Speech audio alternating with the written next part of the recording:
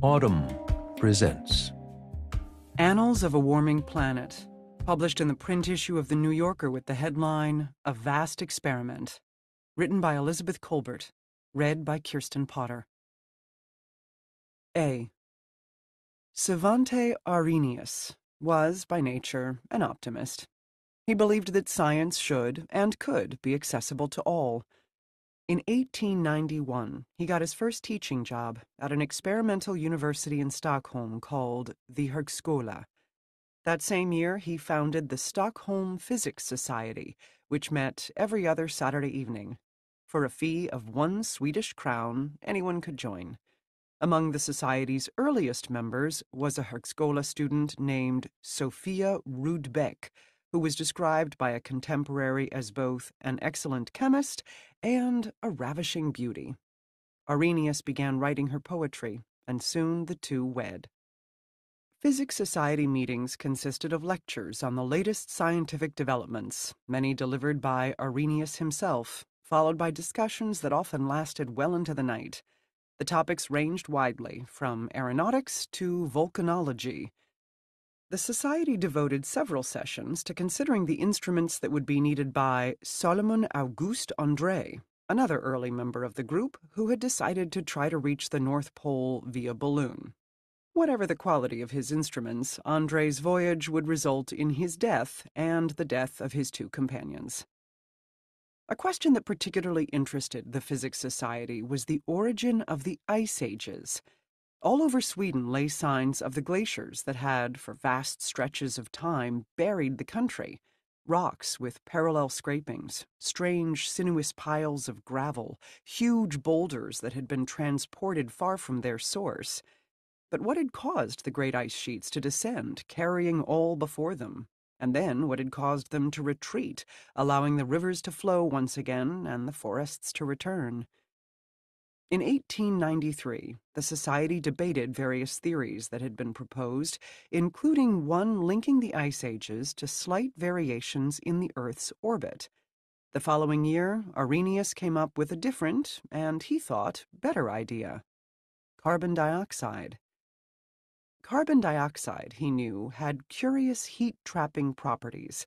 In the atmosphere, it allowed visible light to pass through, but it absorbed the longer-wave radiation that the Earth was constantly emitting to space. What if, Arrhenius speculated, the amount of CO2 in the air had varied? Could that explain the glacier's ebb and flow? The math involved in testing this theory went far beyond what was possible at the time. Arrhenius didn't have a calculator, let alone a computer. He lacked crucial information about which wavelengths exactly CO2 absorbs. The climate system, meanwhile, is immensely complicated, with feedback loops nestled within feedback loops. Arrhenius, who would later win a Nobel Prize for an unrelated discovery, plunged ahead anyway. On Christmas Eve, 1894, he began constructing a climate model, the world's first. He assembled temperature data from around the globe and made ingenious use of a set of measurements that had been taken a decade earlier by an American astronomer, Samuel Pierpont Langley. Langley had invented a device, a bolometer, for gauging infrared radiation, and had used it to determine the temperature of the moon. Arrhenius performed thousands of computations, perhaps tens of thousands, and often labored over this task for 14 hours a day. He was still calculating away as his marriage fell apart. In September of 1895, Rudbeck moved out. In November, without having seen Arrhenius again, she gave birth to their son.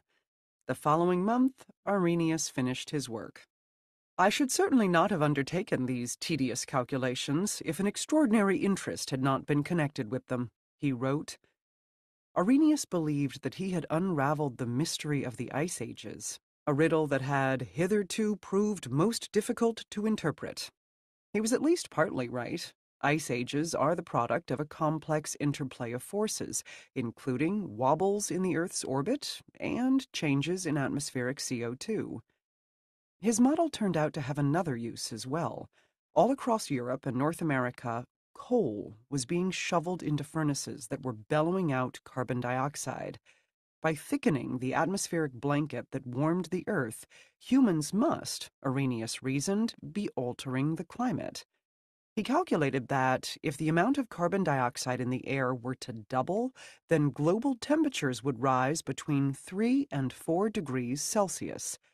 A few quadrillion computations later, vastly more advanced climate models predict that doubling CO2 will push temperatures up between 2.5 and 4 degrees Celsius, meaning that Arrhenius's pen and paper estimate was, to an uncanny degree, on target. Arrhenius thought that the future he had conjured would be delightful. Our descendants, he predicted, would live happier lives under a warmer sky. The prospect was, in any event, distant. Doubling atmospheric CO2 would, he reckoned, take humanity 3,000 years. It's easy now to poke fun at Arrhenius for his sunniness. The doubling threshold could be reached within decades, and the results are apt to be disastrous. But who among us is any different? Here we all are, watching things fall apart, and yet, deep down, we don't believe it. B. On September 28, 2021, at the Youth for Climate Conference held in Milan, Greta Thunberg took the stage. Sitting near her was the city's mayor, Giuseppe Sala, wearing a mask. Thunberg, who is 5 feet tall, could barely be seen over the lectern. She had removed her mask and was smiling. Climate change is not only a threat, it is above all an opportunity to create a healthier, greener, and cleaner planet which will benefit all of us, she began. We must seize this opportunity. We can achieve a win-win in both ecological conservation and high-quality development. We need to walk the talk. If we do this together, we can do this. When I say climate change, what do you think of? She went on. I think of jobs. Green jobs. This received a round of applause. We must find a smooth transition towards a low-carbon economy, Thunberg said. There is no planet B. There is no planet blah, blah, blah, blah, blah, blah, blah. Her listeners, including Sala, started to realize that they'd been had. The applause died down. Build back better, blah, blah, blah. Thunberg continued. Green economy, blah, blah, blah. Net zero by 2050, blah, blah, blah. Net zero, blah, blah, blah. Climate neutral, blah, blah, blah. This is all we hear from our so-called leaders. Words. Words that sound great, but so far have led to no action, Thunberg said. Of course we need constructive dialogue, but they've now had 30 years of blah, blah, blah, and where has that led us? It was 30 years ago that the world's so-called leaders gathered in Rio de Janeiro for the so-called Earth Summit. Everyone agreed that radical change was needed. To avert disaster, global CO2 emissions, which were then running at around 22 billion metric tons a year, would have to be reduced, eventually almost to zero. How this would happen, no one really knew. Still, the goal of preventing dangerous warming was enshrined in the United Nations Framework Convention on Climate Change, which President George H.W. Bush cheerfully signed. Some find the challenges ahead overwhelming, Bush said. I believe that their pessimism is unfounded. A follow-up conference of the parties, or COP, took place in Kyoto in 1997. By then, annual global emissions had risen to 24 billion tons. After much back and forth, it was agreed that something had to be done. The Kyoto Protocol, an addendum to the Framework Convention, laid out specific emissions reduction targets for countries to meet. I am both determined and optimistic that we can succeed, Vice President Al Gore told the diplomats gathered in Japan. After Kyoto, global emissions kept on rising, only faster. By 2009, they'd climbed to 32 billion tons a year. That fall, President Barack Obama flew to Copenhagen for yet another conference of the parties, COP15. I believe that we can act boldly and decisively in the face of this common threat, he declared. By 2015, emissions had increased to 35 billion tons a year. At that year's COP, number 21, held in Paris, it was decided that, at last, really and truly, it was time to get serious. The decisions you make here will reverberate down through the ages, the United Nations Secretary-General Ban Ki-moon told the delegates. Nevertheless, emissions continued to rise. In the past 30 years, humans have added as much CO2 to the atmosphere as they did in the previous 30,000. At some point during all the blah-blah-blahing, it's hard to say when exactly, climate change ceased to be a prospective problem and became a clear and present one. Since Rio, the Arctic ice cap has shrunk by 2/5.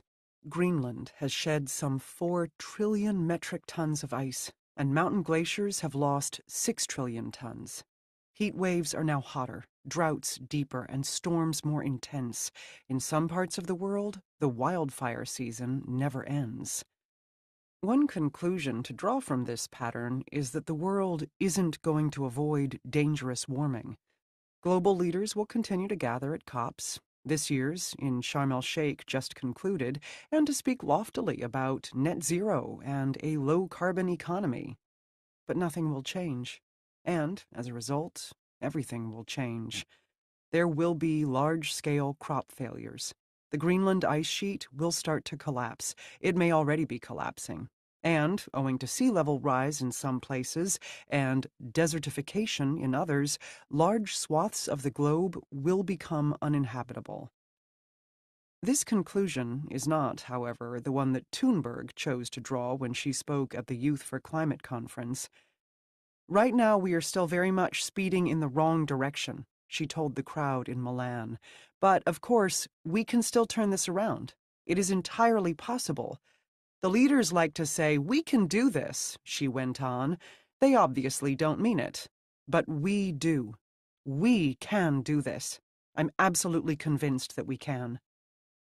Or, as Thunberg might put it, blah, blah, blah. C. What's the matter here? Why has so little progress been made on climate change, even as the dangers have become ever more apparent? According to one school of thought, the problem has to do with incentives. There's a great deal of money to be made selling fossil fuels. Just in the first quarter of 2022, 25 of the world's largest oil and gas producers announced profits of close to $100 billion. And still more money to be made by burning fossil fuels to make stuff to sell, from sunglasses to steel girders. Meanwhile, the costs of climate change can be fobbed off on someone else. To use the technical term, they are a negative externality. In the words of the Stern Review, a report commissioned by the British government in 2005, climate change is the greatest and widest-ranging market failure ever seen. By this account, the obvious solution is to realign the incentives, to internalize the externalities. If the cost of the damage caused by a ton of CO2 was borne by the business or individual responsible for emitting that ton, then the business or individual would be motivated to cut back. A carbon tax offers the most cost-effective lever to reduce carbon emissions at the scale and speed that is necessary. A 2019 statement signed by 3,500 economists, including 28 Nobel Prize winners, declared. Such a tax would move the invisible hand of the marketplace to steer economic actors towards a low-carbon future. According to a second school of thought, the trouble runs a whole lot deeper. Our political system is dominated by corporate money in general and fossil fuel money in particular. Last year, the oil and gas industry reportedly spent $120 million lobbying Washington, and it probably spent a great deal more via front groups. It is therefore naive to imagine that policies that cut into fossil fuel profits will be enacted. And even if they were, they wouldn't solve the essential problem, which is that the invisible hand always grasps for more. If it's not more oil, it will be more lithium to build batteries, and if it's not more lithium, it will be more cobalt mined from the bottom of the sea. When it comes to global warming, we know that the real problem is not just fossil fuels. It is the logic of endless growth that is built into our economic system.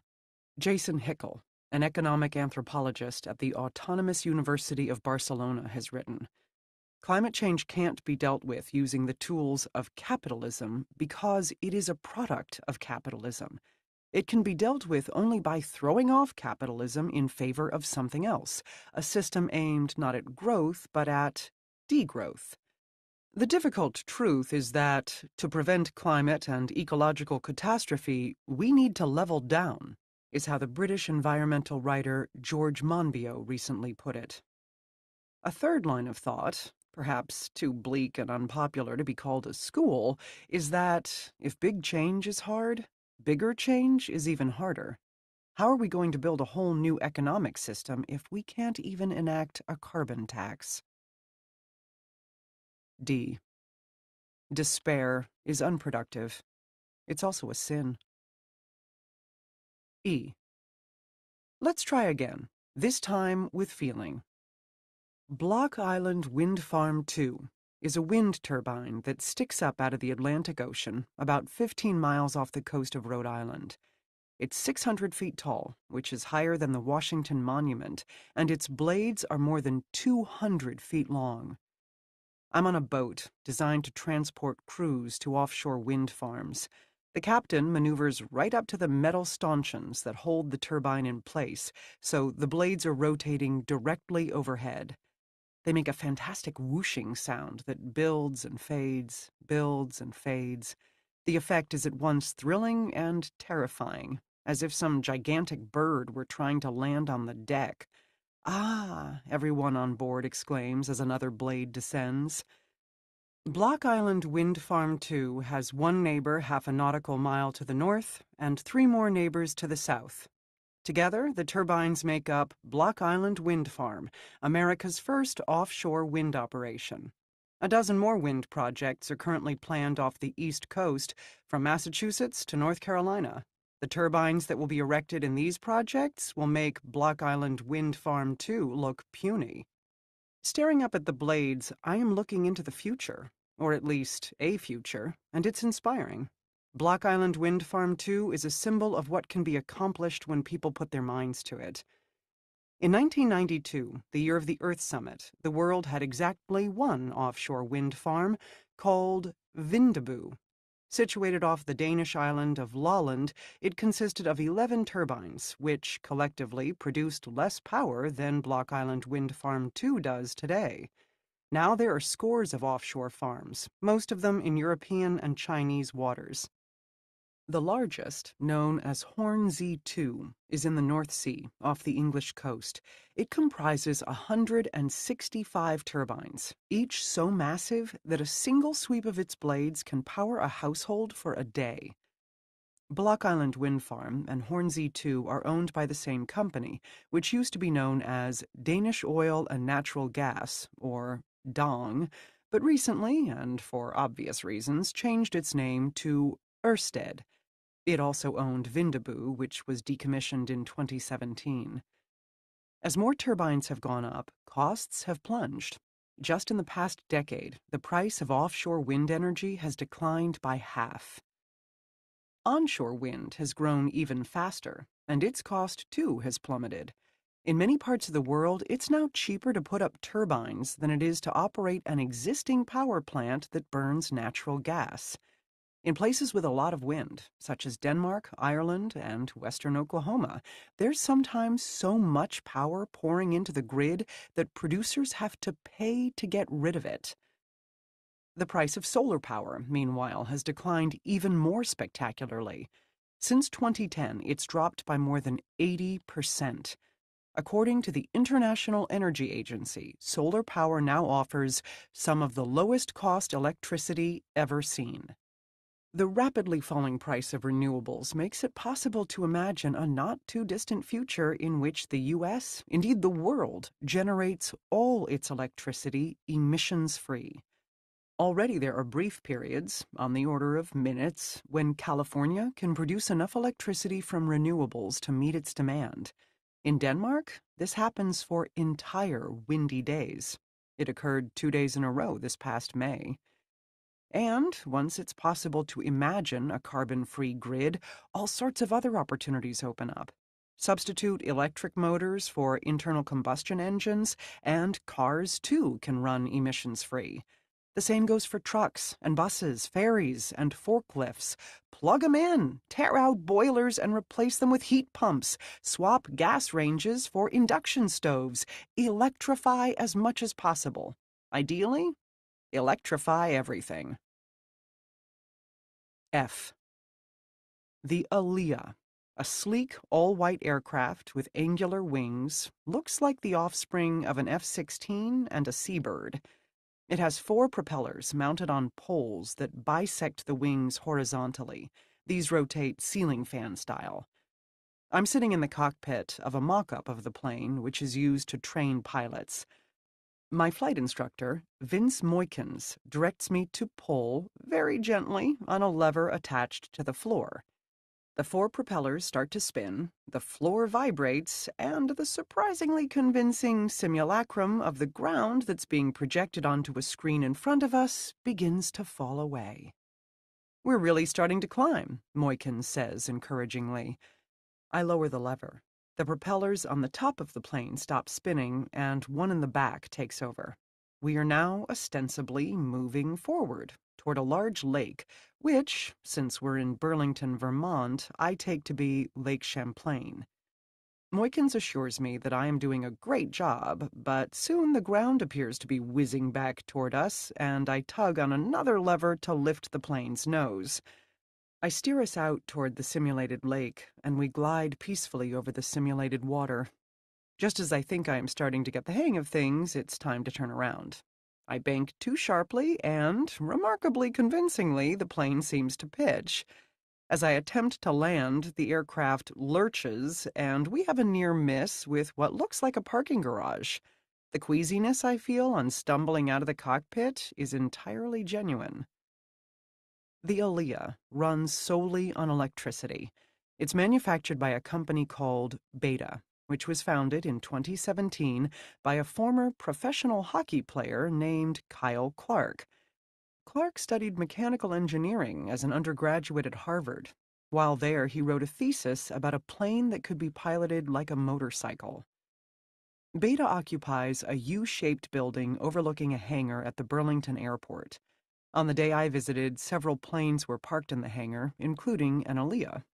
The other Aliyah, only 2 exist, was wending its way back to Vermont from Bentonville, Arkansas, where it had been flown in several hops as a test. Clark had piloted the plane on some of the return trip hops. Each one of those legs was about 180 miles, he told me. We were sitting in a conference room 1 floor up from the flight simulator, overlooking the hangar. The Aliyah, Clark explained, had been shadowed by a Cessna Caravan carrying a crew collecting data. On each leg, Clark estimated, the Aliyah had gone through about $20 worth of stored electricity. To travel the same distance, the Cessna had burned about $600 worth of jet fuel.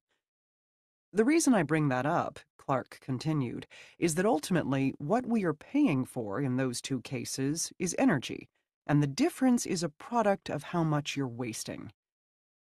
Compared with internal combustion engines, electric motors are extremely efficient. An electric car can travel at least twice as far as a conventional sedan on the same amount of energy. The challenge for electrifying flight is that batteries are heavy. Jet fuel, too, is heavy, but it's a lot more energy dense. Plus, its weight drops as it gets burned. Yet, as the Aliyah shows, rapid progress is being made. Beta has already applied to the Federal Aviation Administration for approval to transport cargo. UPS has placed an order for up to 150 Aliyahs, the first of which are supposed to be delivered in 2024.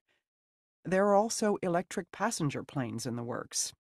Eviation, a company headquartered in Washington State, has produced a prototype of a 9-seater dubbed Alice. Cape Air, based in Hyannis, Massachusetts, has said it intends to buy 75 Alices. Wright Electric, headquartered in Albany, New York, is planning to transform a British aerospace commuter jet, the BAE 146, into an electric 100-seater. All short flights can be zero emission starting in 2026, Wright's website proclaims. G. We are doing freeze and thaw tests here in this lab, Mehrdad Mahutian said. He pried the lid off a plastic container of the sort usually used to store leftovers. Inside was a gray block, about the size of a juice box. It was sitting in a half-inch or so of ice-fringed water. This is cement-free concrete, Mahutian said, indicating the block, and this is salt water. For 18 hours, they go into the freezer, and for 6 hours, they get melted, basically. It was the day after my journey in the flight simulator, and, following an unfortunate delay at the Canadian border, I had managed to find the headquarters of a company named Carbacrete in an industrial area of Montreal. Mahutian, one of the company's founders, was showing me around the R&D facility. Every few minutes he was interrupted by a very loud rumble. "That's the blocks being made," he shouted over the din.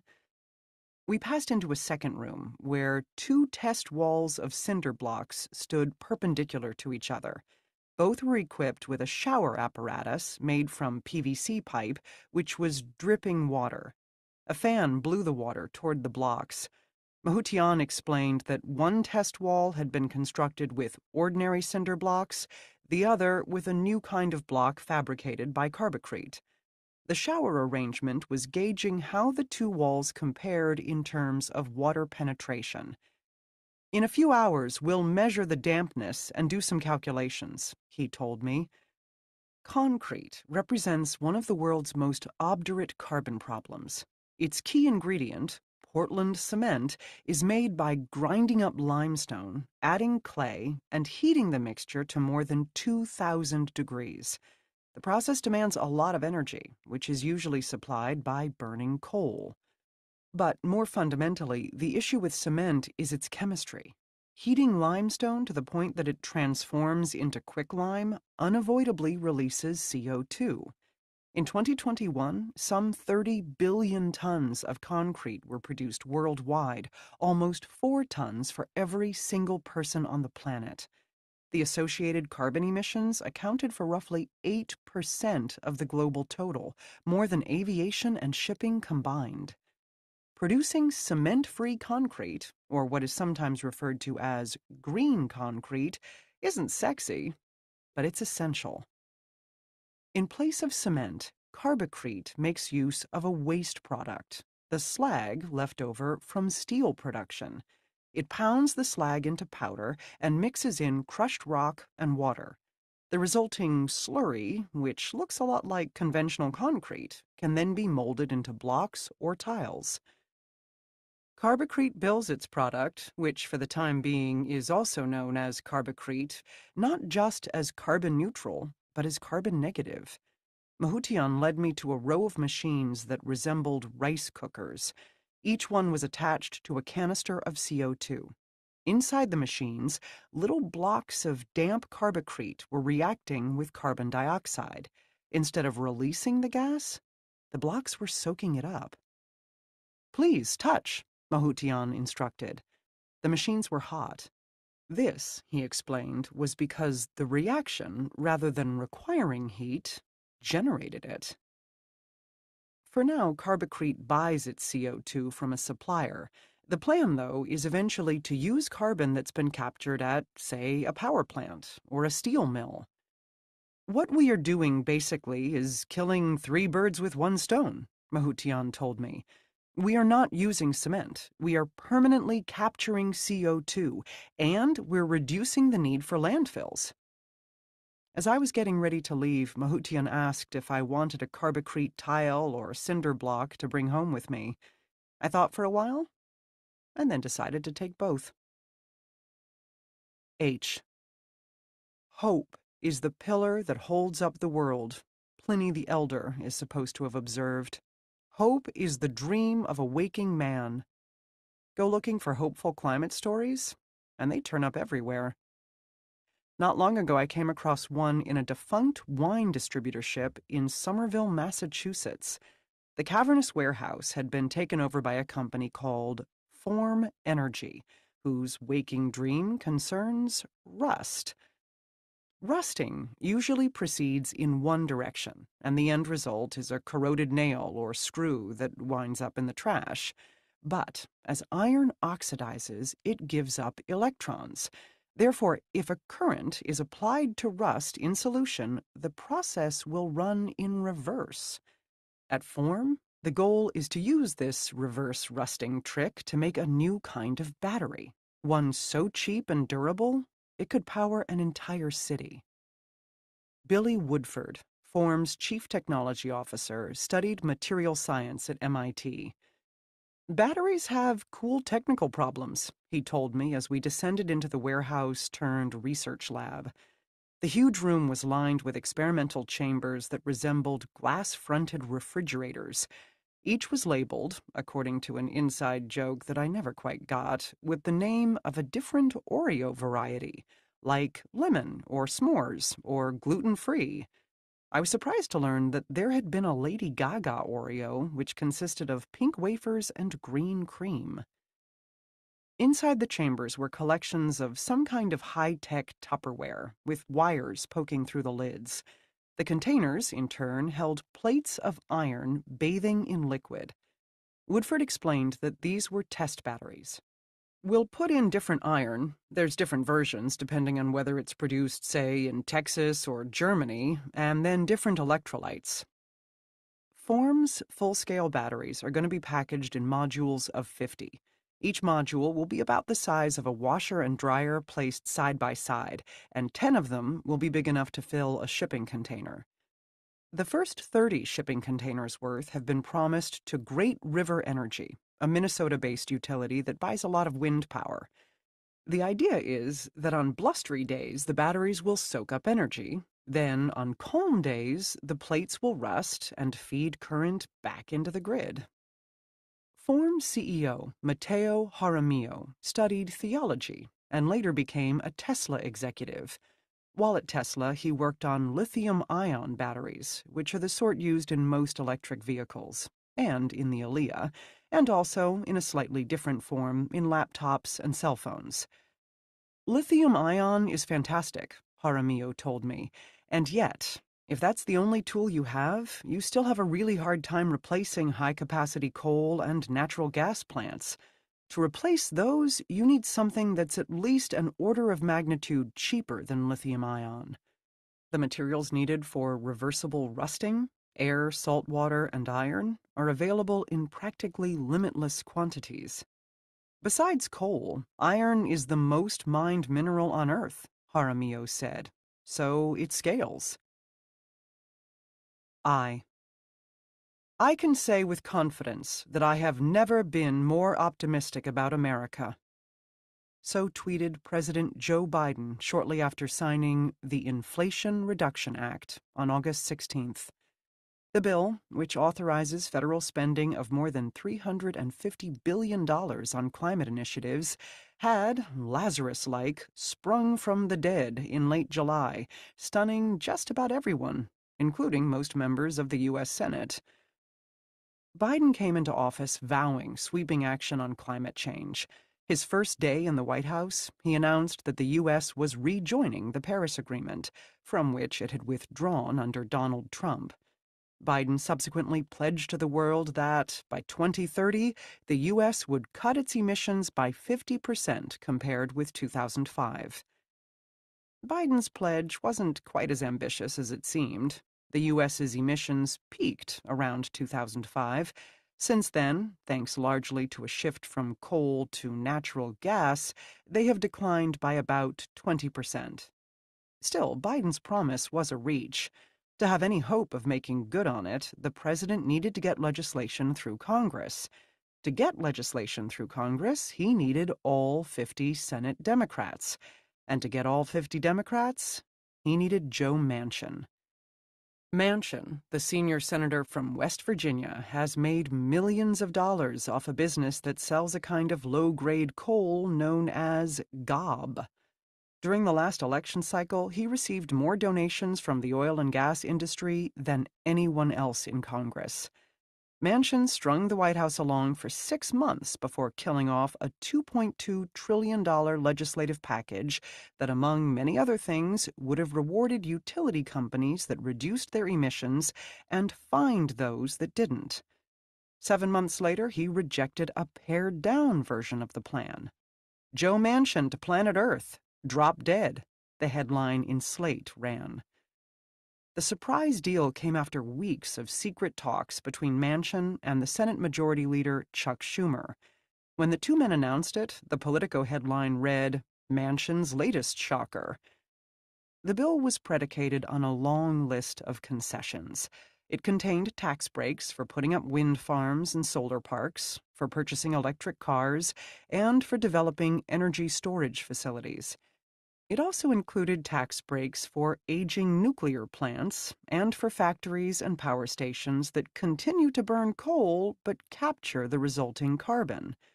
It stipulated that, in order for the federal government to lease tracts for offshore wind development, it must lease at least 60 million acres a year for offshore oil and gas exploration. It relied almost entirely on incentives rather than penalties. The Inflation Reduction Act is the first real piece of climate legislation to make it through Congress. If it does what it's supposed to, it will further reduce the cost of clean energy and spur the growth of whole new industries. Many environmental groups lamented the concessions that had been made to Manchin and the fossil fuel industry, but cheered the bill anyway. The IRA was called historic, transformational, and the best news anyone who cares about the fate of the planet had heard in a very long time. J. 6 years ago, Beta and Form didn't exist, and Carbocrete consisted of 4 men holding meetings at a Starbucks.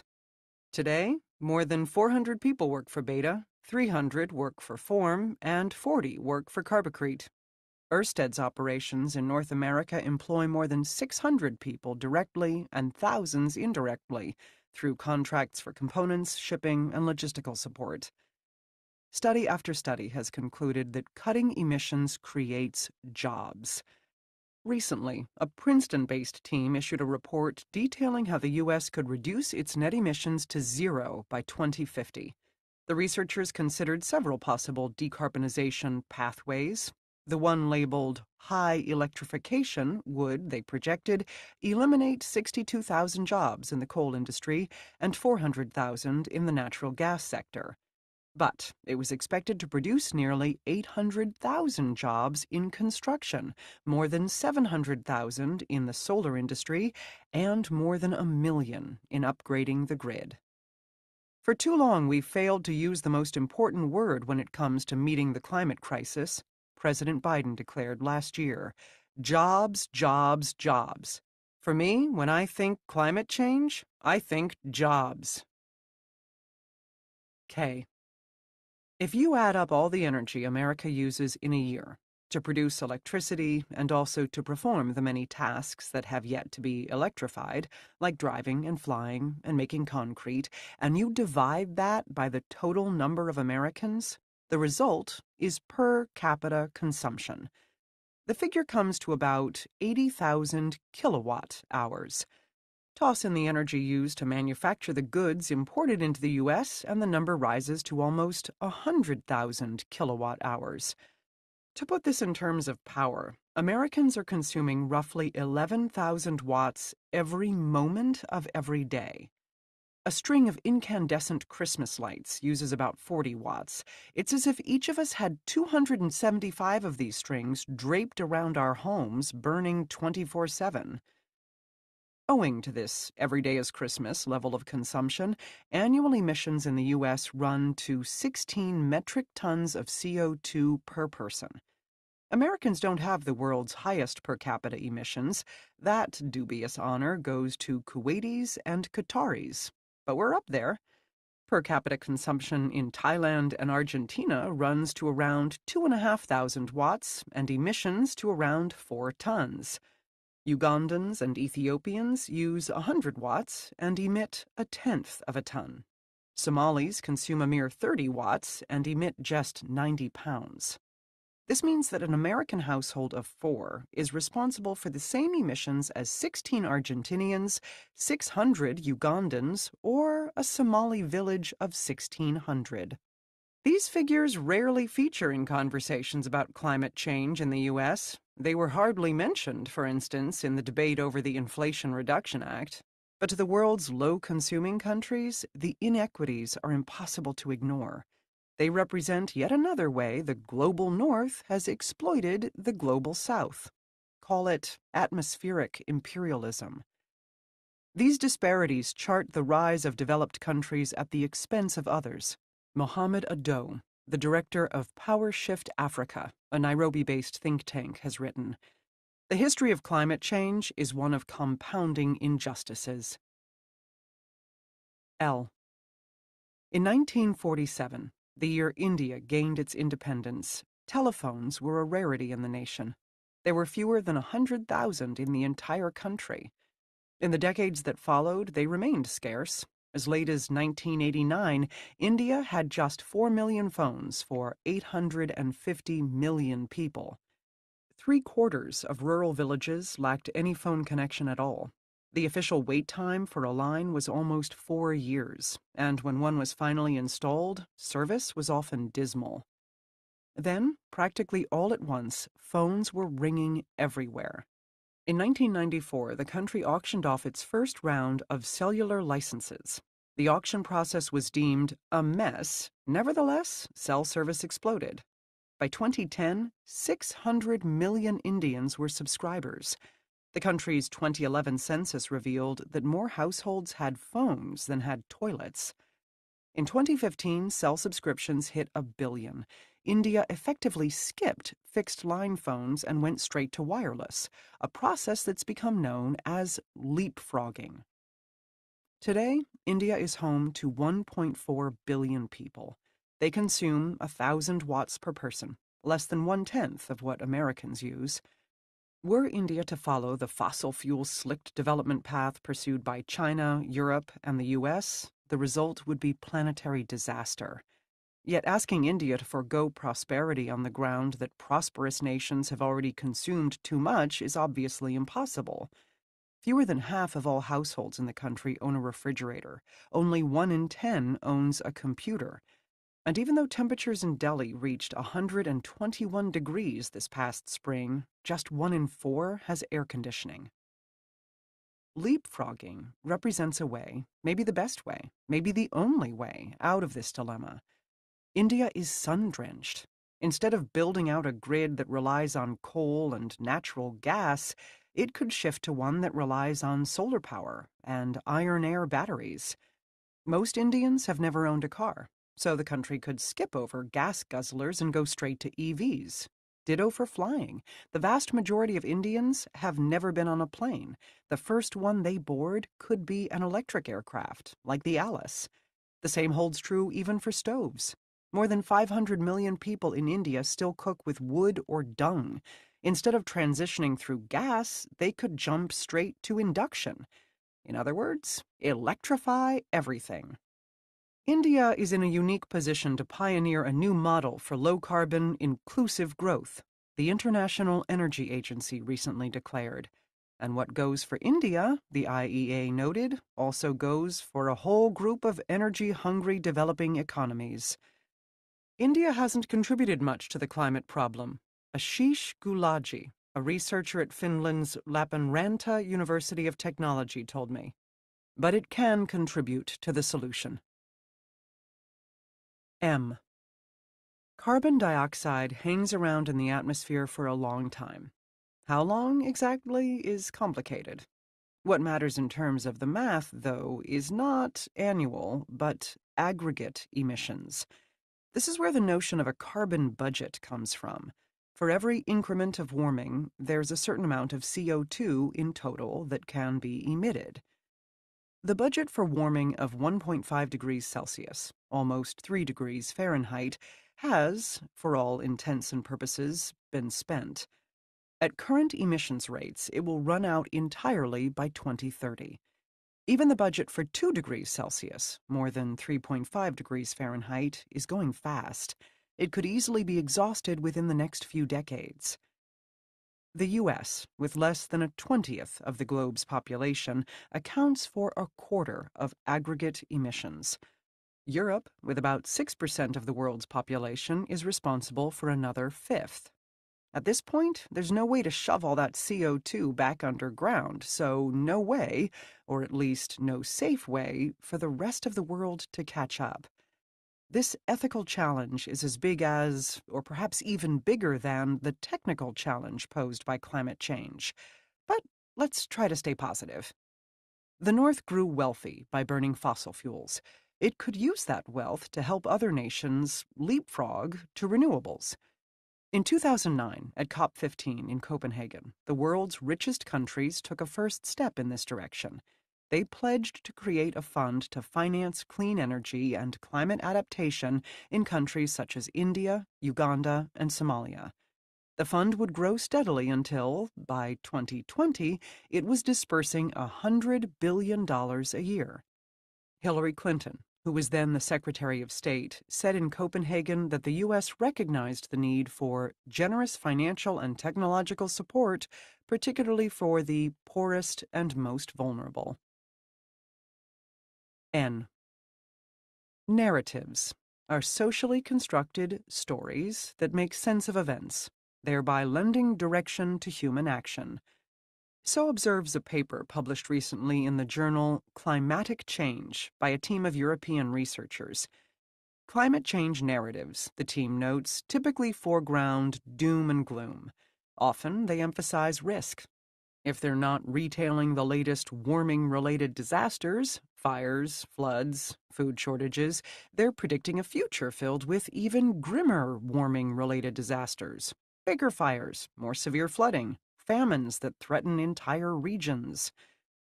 This approach, the researchers argue, can be counterproductive. Narratives of fear can become self-fulfilling prophecies. If people believe that things will only get worse, they feel overwhelmed. If they feel overwhelmed, they're apt to throw up their hands, thus guaranteeing that things will only get worse. A diet of bad news leads to paralysis, which yields yet more bad news. What's needed instead, the paper goes on, are narratives that empower people to act. Such narratives tell a positive and engaging story. They articulate a vision of where we want to go and outline steps that could be taken to arrive at this metaphorical destination. Positive stories can also become self-fulfilling. People who believe in a brighter future are more likely to put in the effort required to achieve it. When they put in that effort, they make discoveries that hasten progress. Along the way, they build communities that make positive change possible. Particularly compelling, by the researchers' account, are win-win narratives. Some win-win narratives demonstrate how people can reduce emissions and, in the process, make money. Others center on more intangible goals, such as creating a better world. In a 2008 speech pressing for a global Green New Deal, Akeem Steiner, then the administrator of the UN's Environment Program, described the enormous economic, social, and environmental benefits likely to arise from combating climate change. One of the key proponents of the Green New Deal in the U.S., Representative Alexandria Ocasio-Cortez of New York, has argued that a crucial step toward building a more just, more environmentally sustainable future is imagining what this future would look like. We can be whatever we have the courage to see, she has said. Optimism is a choice, notes Christiana Figueres, the Costa Rican diplomat who led the effort to get the Paris Climate Accord approved. Do you know of any challenge that mankind has had in the history of humankind that was actually successful in its achievement, that started out with pessimism, that started out with defeatism? Figueres asked at a conference a few years ago. There isn't one, she said, answering her own question. Oh, The gap between wishful thinking and reality is vast. So observes Václav Smil, a professor emeritus at the University of Manitoba. The observation could apply to almost anything. Smil, who has written more than a dozen books about energy and society, is concerned with the gap between the aspiration to fight climate change and the immense on-the-ground effort entailed in actually doing so. Studies that purport to show how the world could radically reduce or eliminate its carbon emissions by one date or another tend, he argues, to presuppose what they claim to be proving. To arrive at their foregone conclusions, they rely on a variety of unreliable assumptions that existing technologies will be deployed at fantastic rates, or that non-existent technologies will be deployed at fantastic rates, or that humanity's ever-growing appetite for energy will suddenly be curbed, or some combination of all three. Smil labels such studies the academic equivalents of science fiction. Everything I have written, from despair onward, is vulnerable to Smillian objections. Consider flight. It's possible that, in a few years, Elias ferrying pallets of cargo will zip between regional airports. It's also possible that electric passenger planes will one day make short hops between, say, Boston and Hyannis. But that could be the limit. The world's best-selling passenger plane, the Boeing 737, can transport some 200 people coast to coast.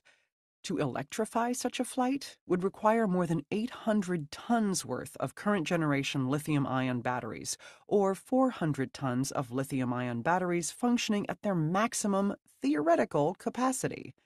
To get off the runway, though, a 737 can't weigh more than 80 tons, passengers and crew included. A recent paper by researchers at Carnegie Mellon concluded that the demands of larger aircraft lie beyond the feasibility limits of known battery technologies. Or consider green concrete. As promising as carbocrete may be, the niche it fills, much like the Elias, is a narrow one. Since it has to be cured in chambers filled with concentrated CO2, carbocrete can't be poured at a work site. It can be used only for precast products, such as cinder blocks or patio tiles. Meanwhile, though the blocks and tiles absorb CO2 as they harden, a great deal of CO2 is released in the process of producing the slag that went into them. Globally, the steel industry is responsible for roughly the same number of tons of emissions as the concrete industry, around 3 billion. To say that amazing work is being done to combat climate change, and to say that almost no progress has been made, is not a contradiction. It's a simple statement of fact. At the time of the Rio summit, fossil fuels provided roughly 80% of the world's primary energy. 30 years later, fossil fuels still provide roughly 80% of the world's primary energy. In the meantime, total global energy use has increased by almost 2/3. As Smil puts it, the inertia of large, complex systems is due to their basic energetic and material demands, as well as the scale of their operations. P. The U.S.'s power grid has been called the largest machine ever built by man. It comprises more than 11,000 generating plants, more than 600,000 miles of high-voltage transmission lines, and some 6 million miles of distribution lines. Several recent studies claim to show that decarbonizing the grid in the nearish future is feasible. All of them, as per Smil, involve a certain amount of science fiction. They describe what is technically possible while glossing over the potential barriers to implementation. These barriers, though, are myriad.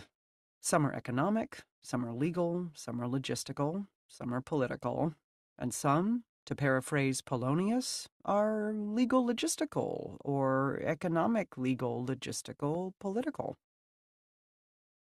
Q. Take what's been called the transmission quagmire. To clean up America's grid, it's not enough to build new generating capacity, or even new generating capacity plus new storage capacity.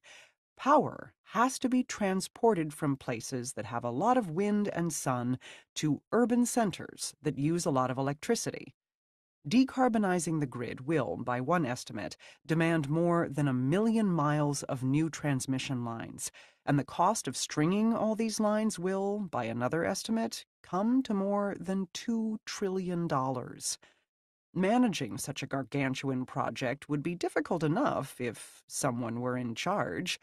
But thanks to the way the grid was put together, bit by bit over many decades, jurisdiction over transmission lines is divided among an electoral map's worth of competing authorities. Whenever lines cross state borders, the mire becomes particularly quaggy. In that case, each state's utility commission has to sign off. In some states, every affected county does too. Then there are the local utility companies, which may, officially or unofficially, hold veto power.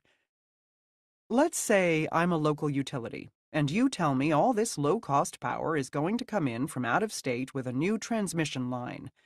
Steve Sikala, an economics professor at Tufts, said to me, "My reaction is absolutely not. It's a threat to my business model. And a lot of public utility commissions are pretty much captured by the local utilities." The 720-mile Plains and Eastern Clean Line was supposed to link wind farms in Oklahoma to customers in Tennessee. It was killed by opposition from Arkansas. The Grain Belt Express was designed to run from southwest Kansas to Indiana. It's been delayed for a decade thanks to resistance from Missouri. The Trans-West Express is intended to bring wind power from Wyoming to cities on the West Coast. Construction has been held up for years, in good part owing to a single litigious family in Colorado. Northern Pass was a transmission line designed to bring hydropower from Quebec to Massachusetts via New Hampshire. After New Hampshire rejected the project in 2018, Massachusetts announced that it would try going in a different direction. It would build a line dubbed New England Clean Energy Connect that would cut through Maine instead. Work on NECEC was already underway when, in the fall of 2021, Maine voters approved a referendum effectively killing it. Much of the money spent on campaigning in favor of the referendum and against NECEC was supplied by NextEra, which owns the Seabrook Nuclear Power Plant, a potential competitor to the hydro project. R. Reaching net zero in the U.S. will require putting such wrangling aside. It will require building out the transmission system while at the same time expanding its capacity so that hundreds of millions of cars, trucks, and buses can be run on electricity. It will require installing tens of millions of public charging stations on city streets and even more charging stations in private garages. Assembling the electric cars and trucks will, in turn, necessitate extracting nickel and lithium for their batteries, which will mean siting new mines, either in the U.S. or abroad. The new cars and trucks will themselves have to be manufactured in an emissions-free manner, which will involve inventing new methods for producing steel or building a new infrastructure for capturing and sequestering carbon. The list goes on and on. The fossil fuel industry will essentially have to be dismantled and millions of leaky and abandoned wells sealed. Concrete production will have to be re-engineered. The same goes for the plastics and chemicals industries. Currently, ammonia, a critical component of fertilizer, is produced from natural gas, so the fertilizer industry will also have to be refashioned. Practically all the boilers and water heaters that now run on oil or gas, commercial and residential, will have to be replaced. So will all the gas stoves and dryers and industrial kilns.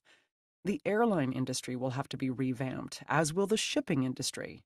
Farming is responsible for roughly 10% of America's greenhouse gas emissions, mostly in the form of nitrous oxide and methane. Nitrous oxide is a byproduct of fertilizer use. Methane is released by rotting manure and burping cows. Somehow, these emissions too will have to be eliminated. All of this should be done, indeed must be done. Officially, the U.S. is committed to reaching net zero by 2050. But a task of this scale has never been attempted before. Zeroing out emissions means rebuilding the U.S. economy from the bottom up. Perhaps Americans recognize this. Perhaps not. In early July, at a time when much of the country was baking in 95-degree-plus heat, the Times took a poll of registered voters. Asked to name the most important problem facing the nation, 20% of the respondents said the economy, 15% said inflation, and 11% said partisan divisions. Only 1% said climate change. Among registered Republicans, the figure was 0%. S. And what goes for the U.S. goes for the rest of the world. China is currently the world's biggest emitter on an annual basis. It has said that it will reach net zero by 2060. In the early months of 2022, Beijing approved 5 enormous new coal-fired generating plants. In August, when a punishing drought cut into hydropower production along the Yangtze River, the country hit a new record for daily coal consumption. Climate Action Tracker, an independent research group based in Berlin, rates China's climate policies as highly insufficient and notes that the country has recently reneged on promises to shift away from coal. India, which is now the world's third biggest emitter, one rung behind the U.S., has declared that it will reach net zero by 2070. Meanwhile, its emissions are rising fast. This past spring, when India was hit with a devastating heat wave and power use surged, its coal ministry announced plans to reopen 100 mines that had been closed as unprofitable. Russia is the world's fourth largest emitter. It is aiming, on paper at least, to reach net zero by 2060. But it has taken almost no action to rein in its emissions, and this seems unlikely to change anytime soon. In 2003, President Vladimir Putin joked that warming would enable Russians to spend less on fur coats. More recently, he has blamed climate change on some invisible shifts in the galaxy. The European Union's pledge to hit net zero emissions by 2050 is written into EU law. But after Russia cut gas deliveries to the bloc, several countries, including Germany and the Netherlands, announced plans to fire up old coal plants or extend the lives of plants that had been slated to close. The war in Ukraine is putting climate action on the back burner, the UN Secretary-General Antonio Guterres lamented last month.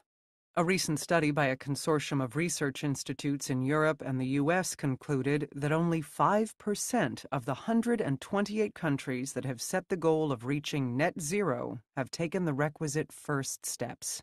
It found an alarming lack of credibility to most of the commitments. The broken promises extend in all directions.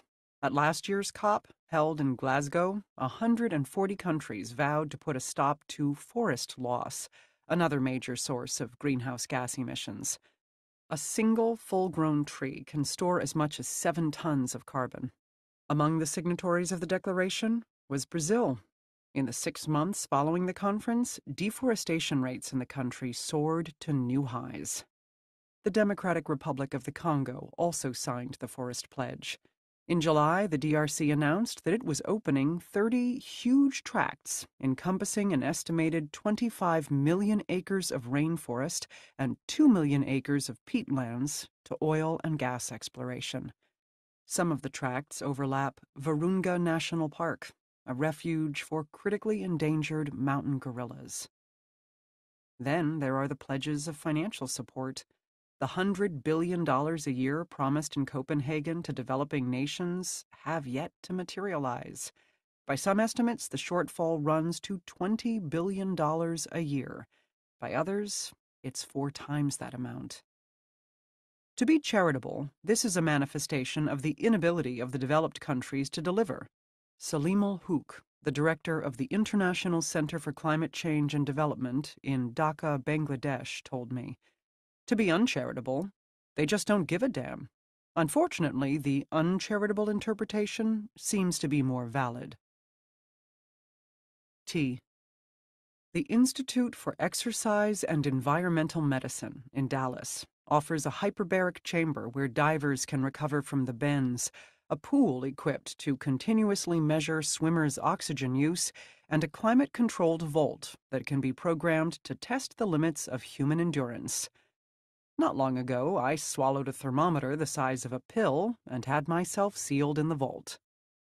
Formerly known as the environmental chamber, the vault resembled a walk-in freezer with metal walls and a pressed metal floor. Pretty much every available surface was occupied by machinery: computer screens, thermocouples, an electrocardiogram monitor, a treadmill, and a sort of stationary bicycle that looked like a suitcase with pedals. In the center sat a lawn chair, which a technician indicated I should take. With me in the chamber was a researcher named Josh Foster. Before he allowed me to enter the vault, Foster had asked for a urine sample, a first in my reporting career. He'd also stuck some electrodes on my chest and performed an ultrasound scan of my heart, which he said was unusually low and hard to find. Foster, who is British, is interested in the effects of extreme heat on the body. To this end, he creates miniature heat waves and solicits volunteers to sweat their way through them. On the day I volunteered, the temperature in the vault was 106 degrees and the humidity 40%. Temperature regulation is one of the most important variables the body will try to protect, Foster told me, because as soon as you start to stray from what's normal, outside of a given, quite small range, our ability to tolerate that is very, very low. Once a topic of marginal academic interest, the physiology of heat stress is now a subject of widespread practical concern. According to a recent study, 275 million people around the globe are subjected to life-threatening temperatures at least one day a year, and this number could easily grow to 800 million by the middle of the century. According to another recent study, the incidence of extreme humid heat has doubled in the course of the past 40 years. Some parts of the world, particularly in South Asia and around the Persian Gulf, are already experiencing temperatures close to the human survivability limit. This past summer, heat record after heat record fell. In Pinhão, in northern Portugal, temperatures topped 117 degrees. In Sacramento, California, the mercury hit 116 degrees. Yinchin City, in southwestern China, saw 111. Abilene, Texas, 110, and London, 104. The human body reacts to such temperatures by sweating and directing more blood toward the skin. Problems arise when people become dehydrated or their hearts get overtaxed, or it's just so sweltering that they can't dissipate enough heat. The elderly are particularly vulnerable to heat stress, Foster told me, because they sweat less than young people, and their hearts don't pump as efficiently. Humidity impedes the evaporation of sweat, which is why extreme humid heat is so dangerous. One consequence of prolonged heat exposure can be a kind of blood poisoning. Increased blood flow to the skin means that less blood is being directed toward the gut, Foster explained. And if that happens for a long enough time, it can damage the cells that line the gut, and bacteria that are normally housed in the gut can leak out. It's basically the same as having sepsis. The heat wave that affected most of Europe this past summer is estimated to have killed more than 15,000 people. Sitting in the environmental chamber with the pill-sized thermometer in my stomach would, I hoped, be edifying, without being too edifying. Until the U.S. and the other big emitters reach net zero, indeed until the entire world reaches net zero, the planet will continue to warm. What is the future we're creating actually going to feel like? Every quarter of an hour, I was supposed to ride the stationary bicycle for 5 minutes. This was to simulate the sort of effort a person would have to make in the course of completing ordinary household chores. I started off strong, but after a few rounds began to flag. The humidity made the air seem strangely solid. I tried to imagine what it would be like to perform real work under these conditions, but found it difficult to hold on to a thought. A few days later, when I got back home, Foster sent me the data that had been collected by the various instruments. I had sweated out almost a pint of water every hour. My heart rate had increased by 30 beats a minute, and the blood flow through my brachial artery had more than tripled. Despite all the admittedly involuntary effort I had made to thermoregulate, my core temperature had risen to 100 degrees. U. During the past billion years, the Earth's temperature has fluctuated wildly. Around 700 million years ago, in the period known as the Cryogenian, the entire planet was covered with ice. Snowball Earth thawed, only to be plunged into another global glaciation. About 90 million years ago, during what's known as the Cretaceous thermal maximum, breadfruit trees grew in northern Greenland, and the tropical oceans were as toasty as a hot bath. In our own period, the Quaternary, the swings have been spectacular. At least 20 times in the last 2.5 million years, glaciers have pushed south from the Arctic and then retreated again. The ice ages themselves were marked by dramatic temperature oscillations. The last one, which ended about 12,000 years ago, went out, in the words of one glaciologist, in a drunken stagger. You can't prepare for a future you can't imagine. The trouble is, it's hard to picture the future we are creating. As the climate swings of the past suggest, even subtle and gradual forces, tiny variations in the Earth's orbit, for example, can have world-altering consequences. And what we're doing now is neither subtle nor gradual. In little more than a century, humans have burned through coal and oil deposits that took tens of millions of years to create. Climate change is characterized not just by uncertainty, but by something risk analysts call deep uncertainty. There are known unknowns to worry about, and unknown unknowns. V. Climate surprises keep popping up. Starting in 2007, for example, methane levels in the atmosphere took an unexpected jump. Methane is a far more potent greenhouse gas than CO2, so scientists were alarmed. They eventually figured out, on the basis of the methane's isotopic composition, that the source of the increase couldn't be fossil fuel production, even though oil and gas wells often leak methane into the air. Instead, the culprit must be microbes, either the sort that live in a marsh or the sort that live in a cow's gut. Recent research suggests that the bulk of the extra methane is coming from the Sood, a huge wetland in South Sudan, and that warming itself is responsible for the uptick in microbial activity. If that's the case, then a spiral is likely to ensue. More methane will produce more warming, which will produce yet more methane, and so on. How many positive feedback loops like this have already been or are about to be initiated? Despite the best efforts of climate modelers, no one can say. Several enormous Antarctic glaciers rest on bedrock that's below sea level. As these glaciers retreat, water is starting to seep underneath and to melt them from the bottom up. This, in turn, is leading to more retreat and still more melting. One retreating glacier, formerly known as Thwaites, has informally become known as the Doomsday Glacier. A recent paper in Science observed that the eventual collapse of Thwaites, which is the size of Florida, may already be inevitable. Even after global emissions reach net zero, whenever that is, ice sheets will continue to melt and sea levels to rise for hundreds or perhaps thousands of years. All the way back in 1965, the authors of one of the first reports on global warming, which was not yet known as global warming, warned that humanity was unwittingly conducting a vast geophysical experiment. As Marcia Bjornerud, a geologist at Lawrence University, has written, the irony of our oversized impact on the Earth is that we have put nature firmly back in charge, with a still unpublished set of rules we will simply have to guess at. W.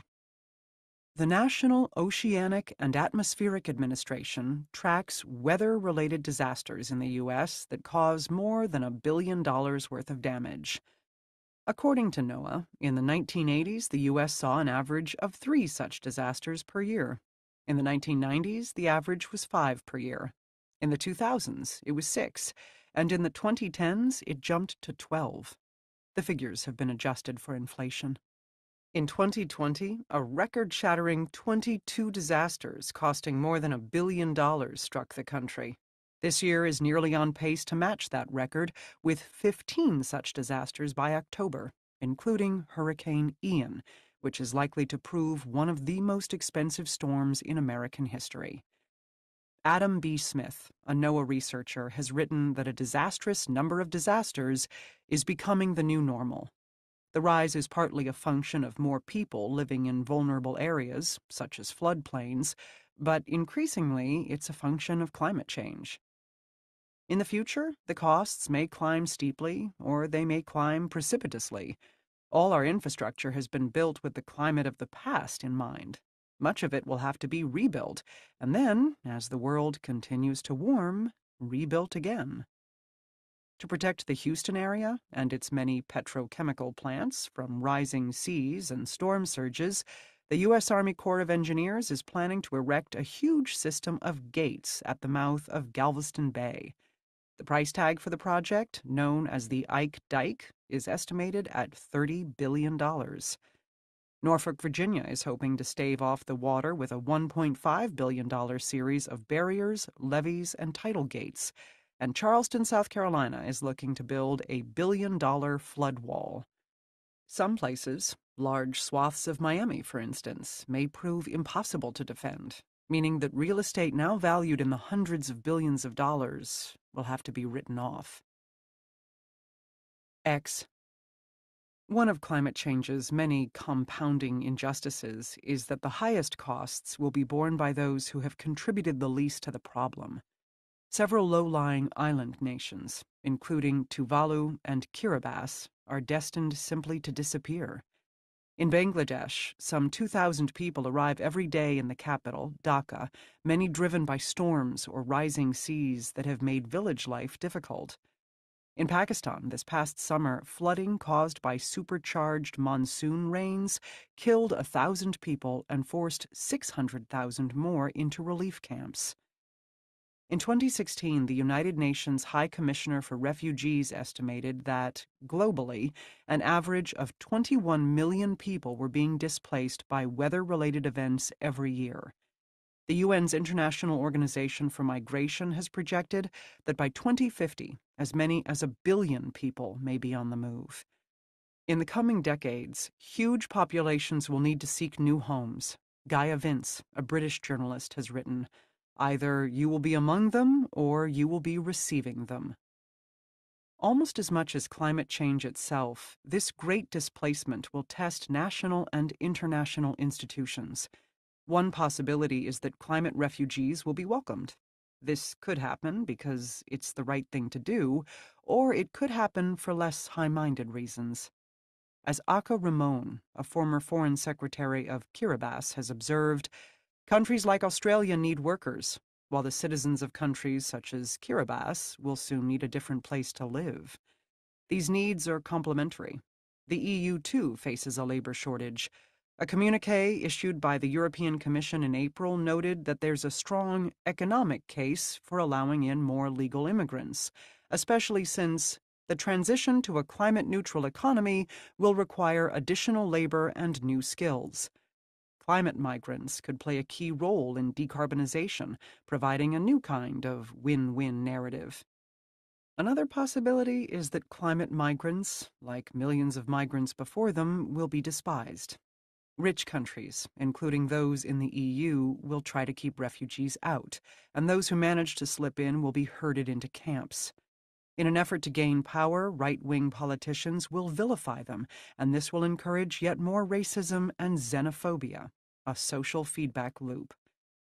Giorgia Meloni, who recently became Italy's prime minister, has said that her country ought to repatriate the migrants back to their countries and then sink the boats that rescued them. Both the effort to limit climate change by replacing the world's energy systems and the effort to adapt to climate change by erecting dikes and seawalls will take place in the context of climate change, which is to say, as cyclones, drought, fire, and sea level rise force millions of people to flee. It's possible that cascading crises will accomplish what 30 years of climate negotiations have not, and unite the world to seek the best way forward. Or it's possible that the same forces that have prevented cooperation in the past, nationalism, corporatism, sectarianism, fear, will, under the stress of climate change, only intensify. Why? So far, average global temperatures have risen by 1.1 degrees Celsius, 2 degrees Fahrenheit, and the budget for 1.5 Celsius is nearly gone. How hot will it get? Will temperatures climb 2 degrees Celsius, 2.5, 3? A study published a few years ago by Veerabhadran Ramanathan, a climate scientist at the Scripps Institution, and Yangyang Xu of Texas A&M, defined a temperature increase of 1.5 degrees as dangerous, an increase of 3 degrees as catastrophic, and an increase of 5 degrees as unknown, implying beyond catastrophic. A second study by a group of American and European researchers determined that if we were to burn through all known fossil fuel reserves, global temperatures could rise by as much as 11 degrees Celsius or 20 degrees Fahrenheit. How humanity could keep the oil flowing even as the world drowned and smoldered was a question the researchers did not address. There are good reasons to opt for optimism. See narratives. It could be argued that the passage of the Inflation Reduction Act this past summer was possible only because so many people believed in a better future.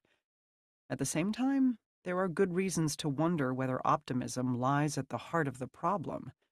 For the last 30 years, more if you go back to 1965, we have lived as if someone or some technology were going to rescue us from ourselves. We are still living that way now. You can't just sit around waiting for hope to come, Greta Thunberg observed in a speech scolding EU politicians. Then you're acting like spoiled, irresponsible children. You don't seem to understand that hope is something you have to earn. Z. Not long ago, I rented a car in Las Vegas and drove out to Hoover Dam. There, I signed up for a tour that began with an educational video. Construction of the dam, the narrator of the video intoned while grainy black and white footage jittered across the screen, entailed pouring more than 3 million cubic yards of concrete. Put to a different use, this much concrete could pave a 4-foot-wide sidewalk around the Earth's equator. When the dam was completed, in the middle of the Depression, it gave new life to the desert Southwest, as well as to the nation's spirit. The Colorado River began backing up behind the massive structure to form Lake Mead, the country's largest reservoir, which can store enough water to cover the entire state of Pennsylvania to the depth of 1 foot. After the video, my tour group took an elevator down 30 stories into the dam's hydroelectric plant. Here we were regaled with more facts. Hoover Dam is equipped with 17 generators, 8 on the Nevada side of the river and 9 across the border in Arizona. Each generator can produce enough electricity, 130 megawatts, to power 65,000 homes. Each contains 5 miles worth of copper wire and 160 tons worth of electromagnets. The tour ended on an observation deck where an audio tape of yet more dam-related facts. The structure weighs 6.6 million tons and is 1,244 feet long, was issuing from a loudspeaker. The narrator of the audio tape sounded an awful lot like the narrator of the video. It has been said that in the shadow of Hoover Dam, one feels that the future is limitless, that we have in our grasp the power to achieve anything if we can but summon the will, he concluded. Then the tape started over. The Colorado River Basin has been called ground zero for climate change in the United States. If this is the case, then Hoover Dam might be described as ground zero's ground zero. Since 1998, the basin has been stuck in a drought. This drought has lasted so long and grown so deep that it's now routinely referred to as a megadrought. From the observation deck, the drought's effects are scarily apparent. An abandoned dock lies in pieces high above the lake's edge. Instead of being submerged, the power plant's 4 intake towers stick up into the air like lighthouses. The steep walls of the reservoir, which in pre-dam days formed Black Canyon, are lined with an enormous white stripe, a geological oddity known as the bathtub ring. The ring, composed of minerals deposited by the retreating water, runs as straight as a ruler, mile after mile. At the start of the drought, the stripe was as high as a giraffe. By 2015, it had grown as tall as the Statue of Liberty. This past summer, it had reached the height of the Tower of Pisa. I had wanted to talk about the dam, the mega drought, and the future of the Colorado Basin with a representative of the Bureau of Reclamation, which built and still operates Hoover Dam. But when I got in touch with the Bureau's office in Boulder City, Nevada, a town created to house the workers who erected the dam, I was told that no one there was giving interviews. I was, of course, welcome to take a public tour. I ended up taking 2. On the first, no mention was made of the drought. On the second, I tried to force the issue. I asked the guide whether she got any questions about Lake Mead, which is now only about a quarter full. She said she did, but she wasn't supposed to answer them. "We're not to comment too much on it," she told me. "You know, I haven't been on the lake at all this year," she added. "It's just sad when I go out there. It's a little depressing. To save my sanity, I don't go." Lake Mead used to be lined with boat launches. Most of these are now closed. The construction of Hoover Dam was authorized in 1928, just a year after Svante Arrhenius died. The project reflects the same faith in progress that he held to, a faith in humanity's power to improve on nature. This is still the faith that the Bureau of Reclamation is pushing, even as the logic of the dam comes undone. In April, the reservoir dropped so low that one of the intake pipes for Las Vegas, which gets practically all its water from Lake Mead, poked above the surface. In August, the Interior Department announced what's officially called a Tier 2A shortage. The shortage means that Arizona's water allotment for next year will be cut by almost 200 billion gallons, and Nevada's by 8 billion gallons. Owing to the shortage, the dam's 17 turbines operate only sporadically.